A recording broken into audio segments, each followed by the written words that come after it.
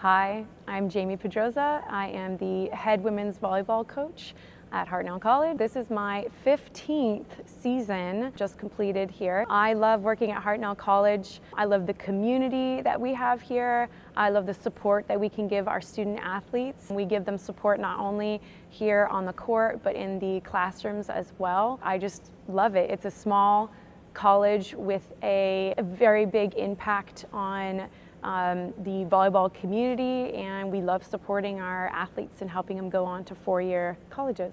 For this 23 season, we actually started training in about mid-July. The girls on the team come from a mix of local community. I have a couple girls from outside the area. We've been training hard since the summer. We just ended last week, so it's a really long season compared to like if you're going to be in high school. The first game started around mid-August, and we had our pre-season all through August and September. Towards late September, we had our league games start. The team ended up 21-11 overall. We ended up in second place in the Coast Conference North Division. I would say some of the high points of the season were a really cool competitive home match we had here where we beat Cabrillo in 3. Overall in the season, our team ended up in the top 16 in the state. We ended up 7th overall in Northern California. We just had a really strong 2023 season. I will say that some of the highs were playing some really high-level volleyball. Our girls had a lot of experience this year. We were able to play in some matches that were honestly some of the best high-level quality volleyball that I've seen here at Hartnell over my 15 years. So I'm really proud of the fact that these ladies were able to maintain and play against some of the best teams in the state. I will say that some of the lows were really hard. We had several girls had injuries from rolled ankles and broken bones, and so that's always some of the hard parts. All the girls were able to rally wherever we had an injured player. It just showed a lot of heart, a lot of depth. Everybody supported each other. So yes, it was some of the lows, but it was also really great to see a bunch of young women come together and just work towards a greater, bigger picture. This year, our team had a lot of academic success. We had 5 young ladies selected to the all-state academic team. They had to have had a certain amount of GPA and units from last season, and we just had an outstanding academic presence here on this team. I was really proud of that. The next thing is that we had 4 players make the first team all-conference. They were Aaliyah Foster, Carmen Anderson,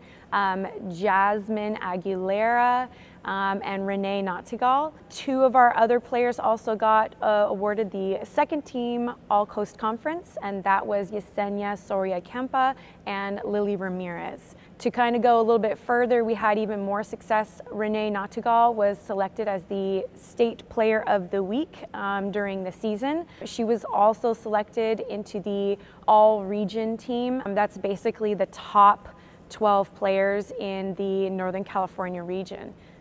Why Hartnell?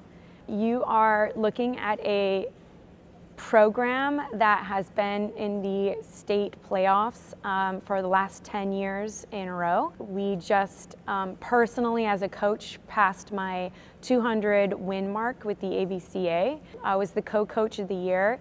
I think that if you choose this program, you're choosing to go into an institution where the athletics is top quality. I also think that you're getting the most benefits from choosing this college because of the things that we can offer these student athletes in the classroom. You're going to be giving yourself a good foundation, and you have all kinds of different pathways to go for career. You can get live experience here in the classroom and give yourself a really good foundation so that you can actually transfer on to a really good quality 4-year program. So the student life as an athlete, yeah, a lot of my players on my team are able to balance doing the amount of time that they need to participate and train here, but they can have a good work-life balance. You can have girls that are able to have jobs and work and still, like I mentioned before, have a really high success in the classroom and academically. I feel like we do a really fun job of just making this environment really warm and friendly, but yet really competitive. And I think the young ladies who come through our program really enjoy the experience as a whole, and it helps shape them to be working responsible, for futures one day. Well, this season is over and we're going to miss a lot of our sophomores going on and transferring. We have several that are in the process of transferring on to a 4-year and continue to play. We'll be seeing you guys back in the gym next August, but until the meantime, a lot of the people that have come out to support us, we just want to say thank you. We're really excited for our next adventure. This spring, the college is starting beach volleyball. A lot of our members from our indoor team will be playing on the beach team. So we'd love to see your guys' support out here on the sand. We'll be starting the first week of February. I guess I just want to give a special thank you to the ladies that stuck with us through all the COVID years where we weren't allowed to play any games. We couldn't even train next to each other. We had to stay spread out into different pods, and we were out in the baseball field, and we really weren't able to play much volleyball. Eventually we were able to turn a tennis court outside on our tennis facility into an outdoor volleyball court, and we were able to get a little bit socially distanced closer, and all those rules were starting to change.